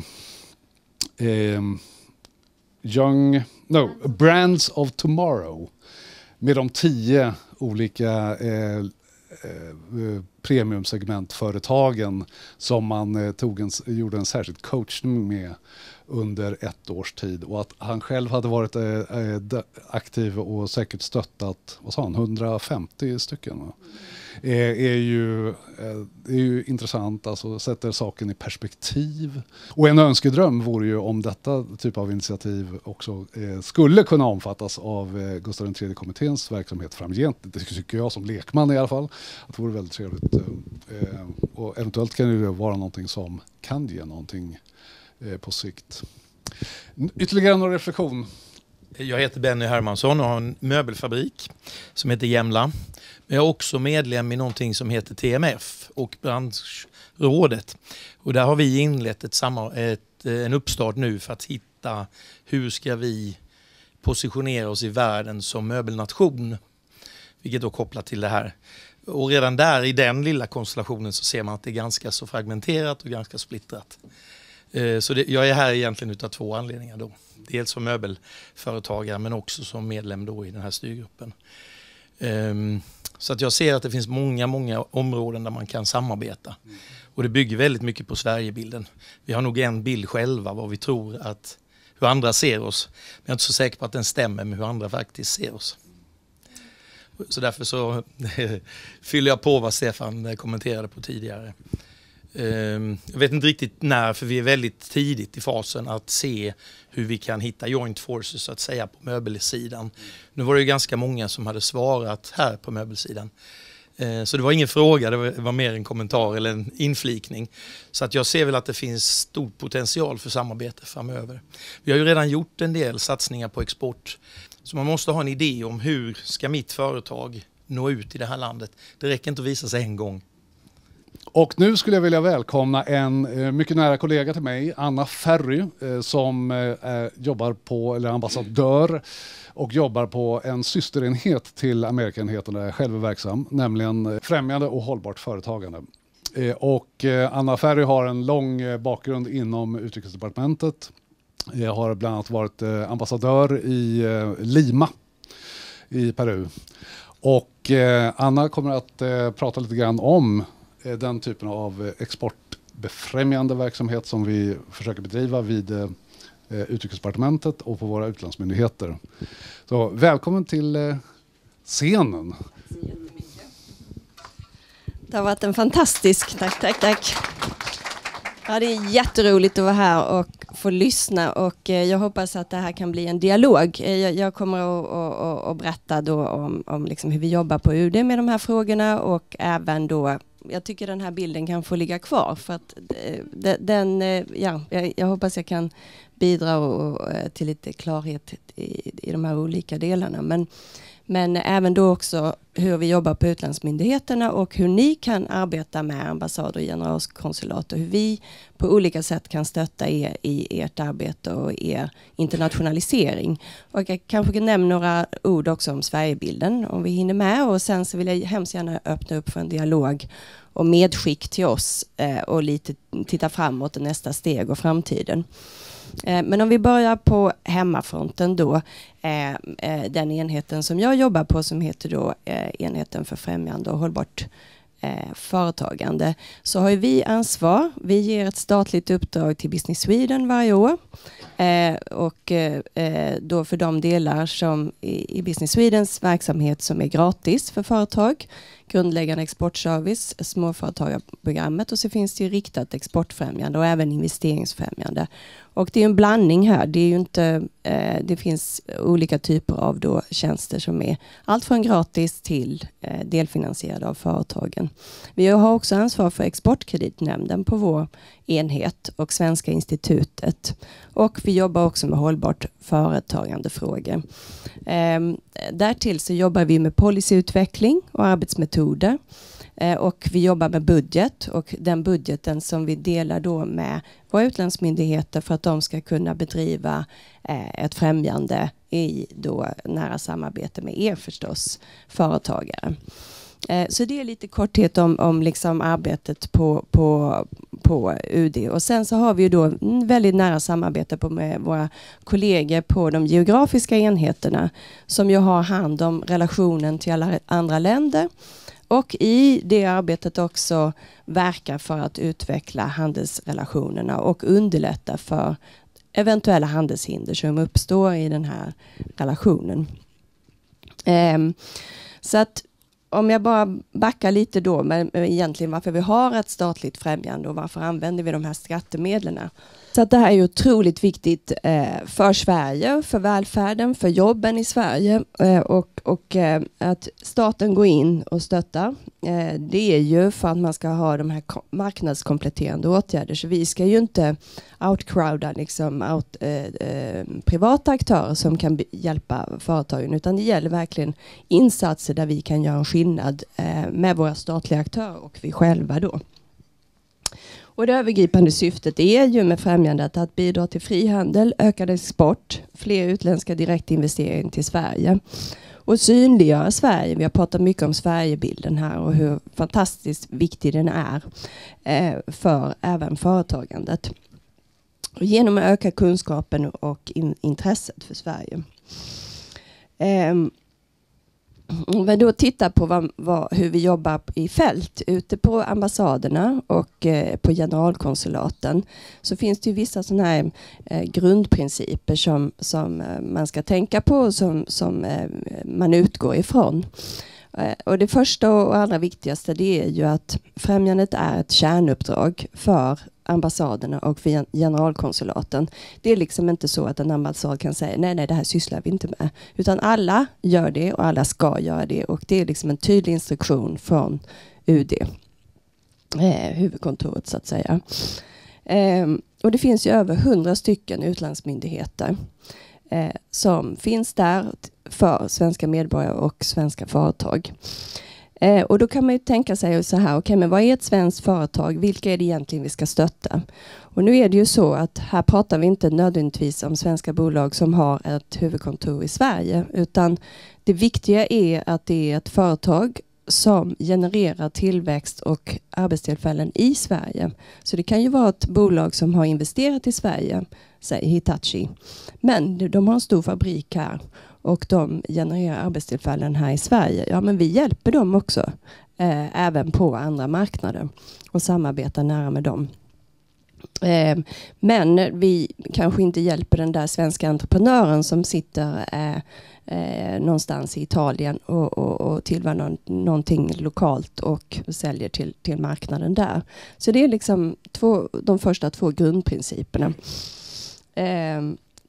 Nästa grundprincip så är att allting måste vara efterfrågestyrt. Så att vi går inte in och börjar främja en sektor eller några företag utan att det faktiskt finns en efterfrågan från företagen. Och det där är rätt så viktigt, därför det finns hemskt mycket material och spännande saker som händer och fötter i Sverige och fantastiska branscher och sektorer.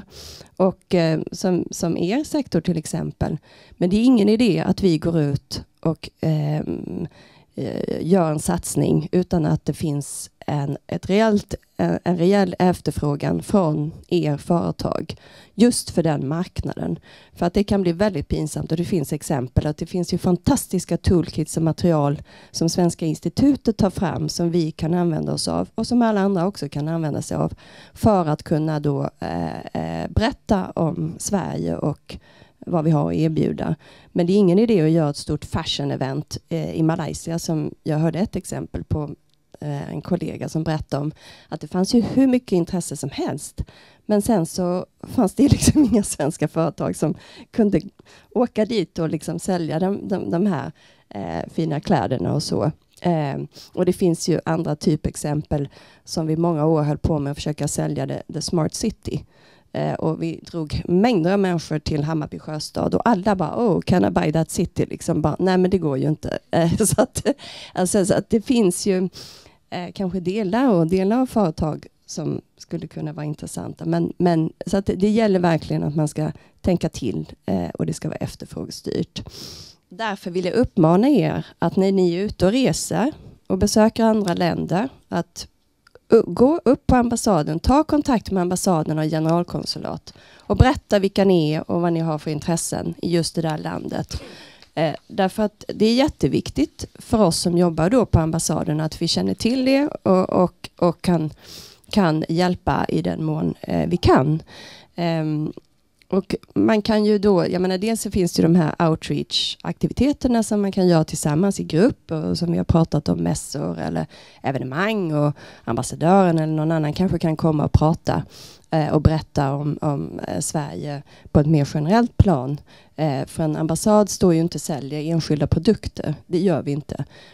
Vi letar inte heller upp kunder till företagen, så det är liksom, där går gränsen. Vi talar mer i generella termer.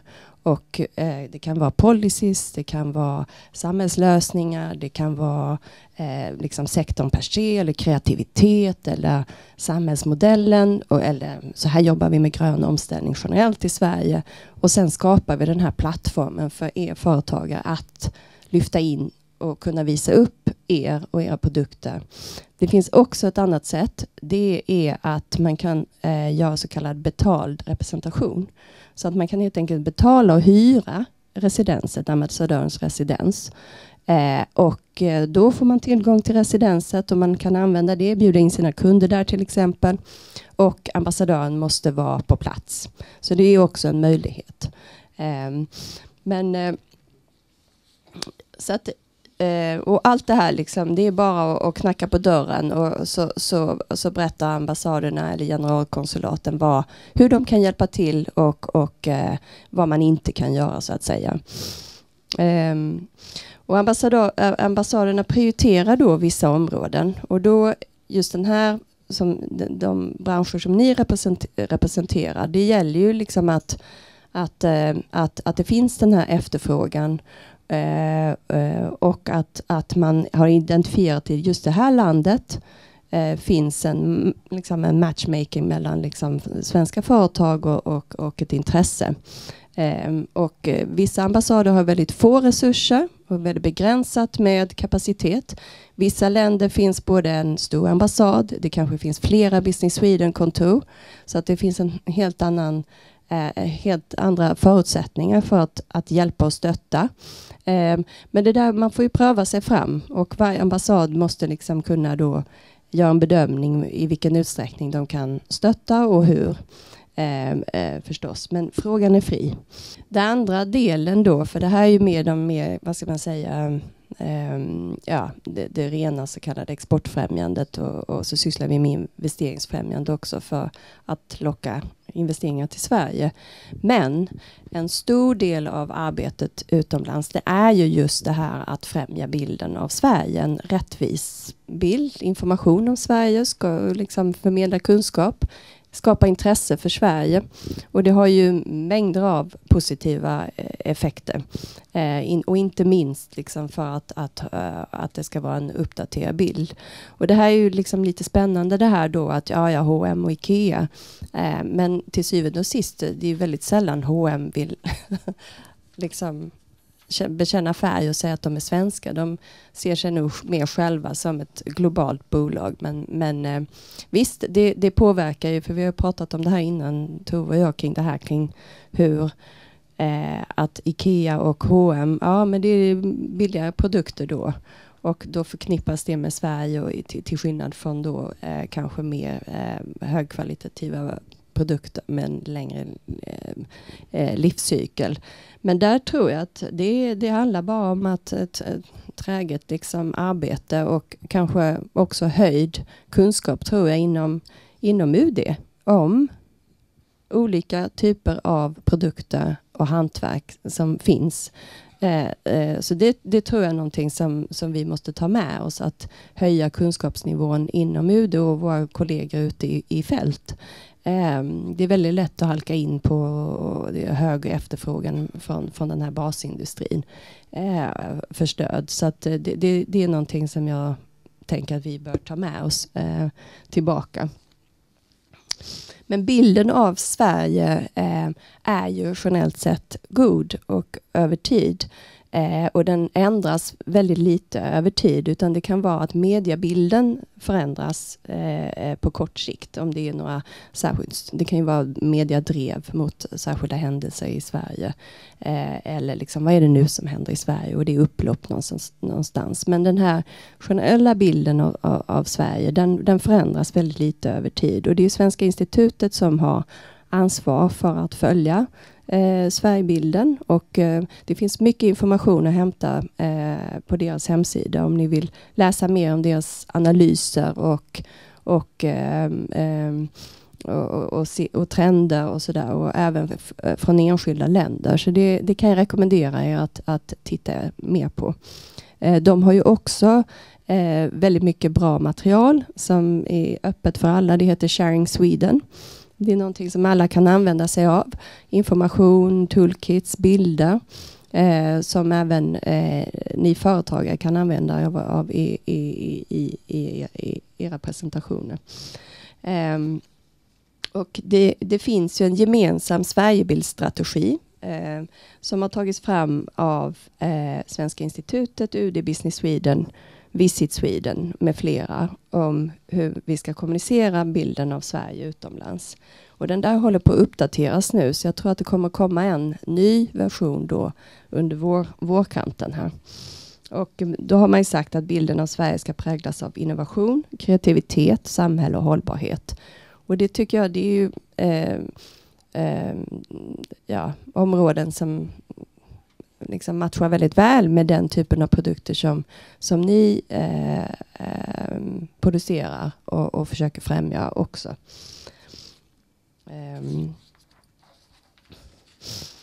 Men om man tittar då mer på, om man tittar bakåt, vi har haft, dels så kom det ju en exportstrategi 2015, det kom ytterligare en strategi 2019. Och då om man tittar på den här bilden och det arbetet som ändå har gjorts de senaste, sedan 2016 då, med det som kallas regional exportsamverkan, så är ju målet med arbetet att det ska finnas en bättre informationsdelning och samordning mellan de olika aktörerna i varje region. Så att oavsett vilket företag du är och vilken aktör du kontaktar, så ska de kunna berätta att men det här är tjänsteutbudet här, min organisation, här kan inte vi stötta dig, men om du har de här utmaningarna, då ber jag dig att du ska vända dig till den här organisationen. Och då är det ju så att de som är med, nu får du från Tillväxtverket rätta mig om jag har fel, va? Men Tillväxtverket har ju en samordnande roll ute i regionerna. Det kan se lite olika ut i olika regioner, men då har du ju en representant eller på distans, Business Sweden, Exportkreditnämnden, SEK. Det kan finnas en lokal handelskammare. Det kan vara en representant för regionen. Kommerskollegium finns ju på nationell nivå, men de är liksom inte, också Almi ska vara med här också, ja. Så att det är ju de som är liksom, skulle jag vilja säga, grundorganisationerna som den här samverkan och det projektet som Tillväxtverket har jobbat med, att se till att det finns en samordning mellan de organisationerna ute i varje region runt om i landet. Och målet, och det var ju den förra regeringen väldigt tydliga med, det är att det ska gå en sömlös kedja. Så att om du är ett företag, oavsett var du är i landet, så ska du kunna få stöd. Och det ska liksom, i början kanske det är Almi man har kontakt med.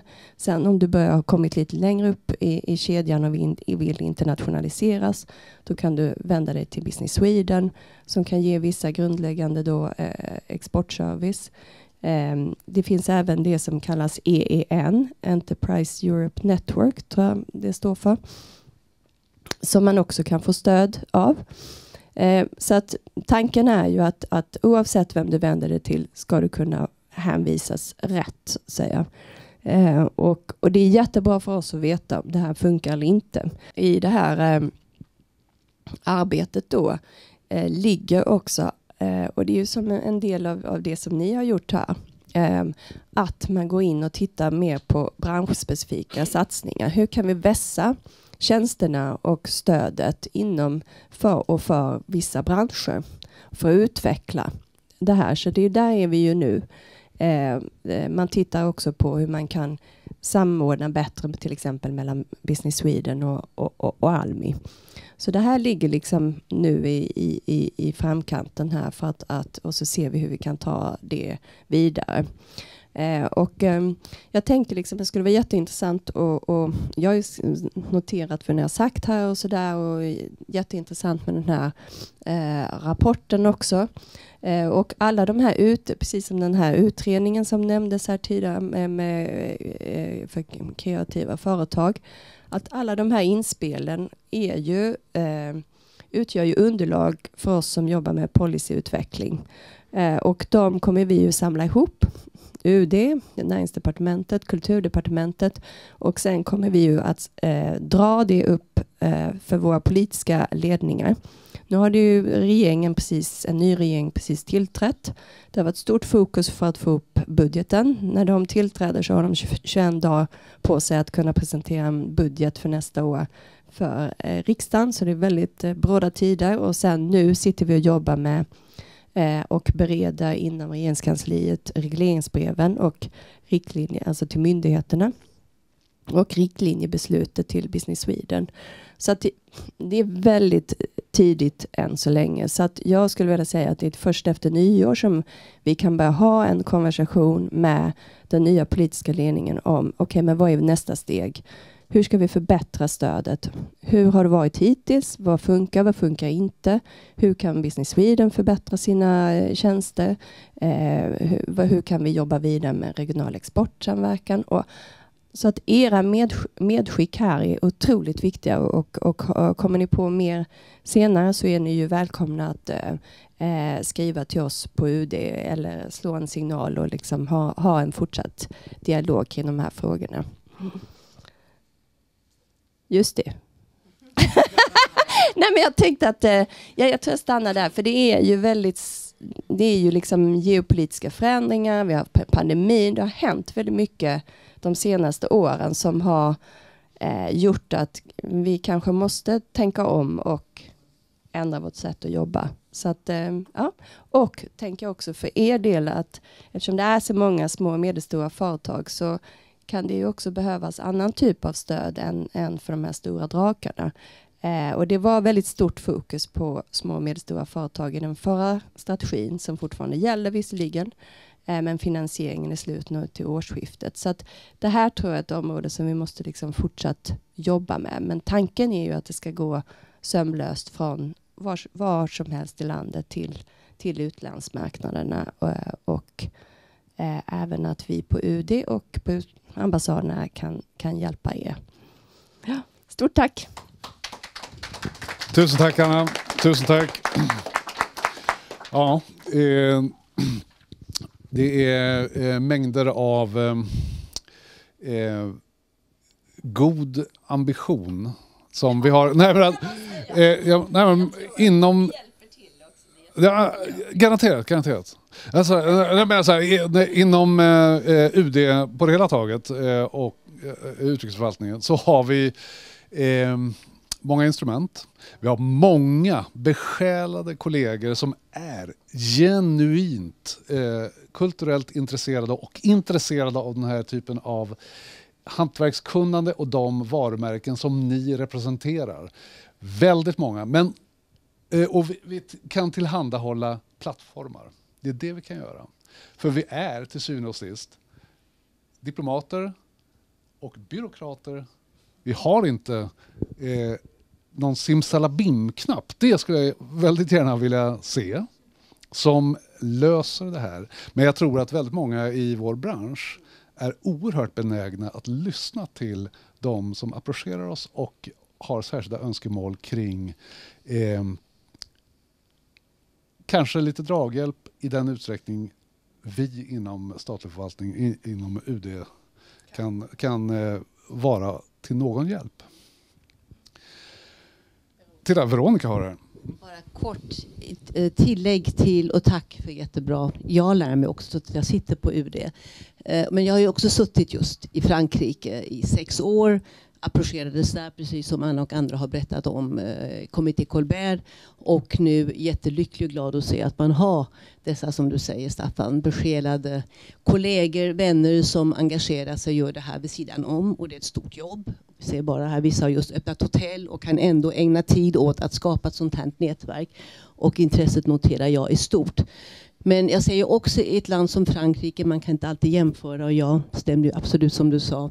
Man har en annan syn också på lyxvarumärken. I Sverige fick jag lära mig, det är nästan ett fult ord, vi får tala om premiumverken. Bara det är ju lite märkligt, och för mig var det precis som du sa Staffan. Intressant att höra Michael Ward berätta om liksom, de här siffrorna. Att 70% av den typ premiumindustri motsvarar är ett europeiska företag står för 70% av lyxvarumärkenas omsättning globalt. Det är ändå ganska stora siffror att de kommer från det europeiska företag som dominerar. Och då är det lite synd, vi är kända för innovation, vi är kända för design. Han berättade just själv att han skulle öppna nu också till och med gastronomi. Att det inte kan finnas stöd, det är inte bara exportadvisor som behövs. Ja, där kan man säkert, för det är svårt att veta hur man ska agera, vem man ska vända sig till. Men jag tror också att ska man nu till exempel få lite fart på Gustaf III Kommittén och så att de kan bli en aktiv röst i det europeiska nätverket, just för det europeiska samarbetet är så viktigt, då behövs nog också särskilt seed money till de stora företagen själva är beredda att lägga pengar på, liksom deltagande och gemensamma projekt.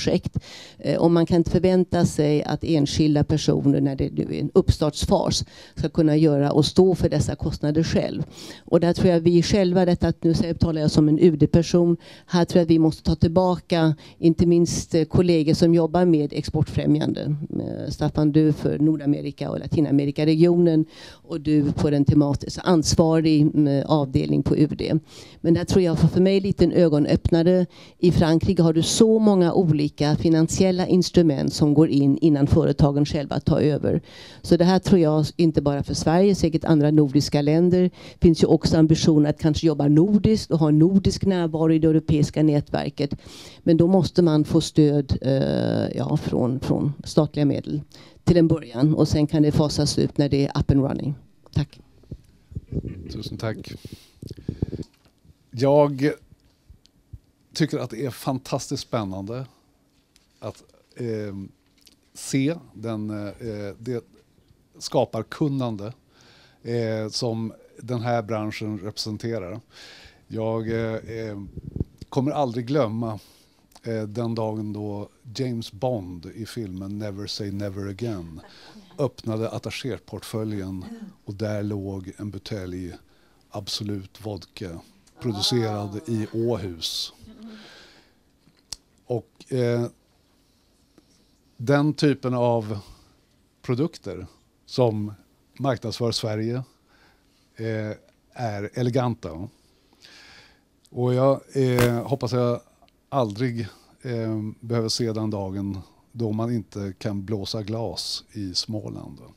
alla dessa hantverkskunnande och denna tradition och dessa varumärken som ni representerar är verkligen värda att slå vakt om. Och jag är väldigt glad för eget vidkommande att den här kommittén, Gustaf III Kommittén, har skapats. Och att ni har tagit initiativet till den här konferensen som har genomförts idag. Det har varit en ära att ha fått vara med. Jag skulle bara vilja framföra några tack till de som har varit presentatörer här idag. Tove Norlén och Mikael Sandström. Till Karl-Oskar Lavacek.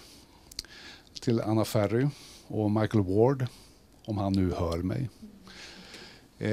Och sist men inte minst ett varmt tack till Anna Kapelén och Hotell Diplomat som har stått för det här eventet här idag. Det har varit väldigt fint och ordnat allting. Och tack till Gustaf III Kommittén som jag hoppas ska få en väldigt god utveckling framgent.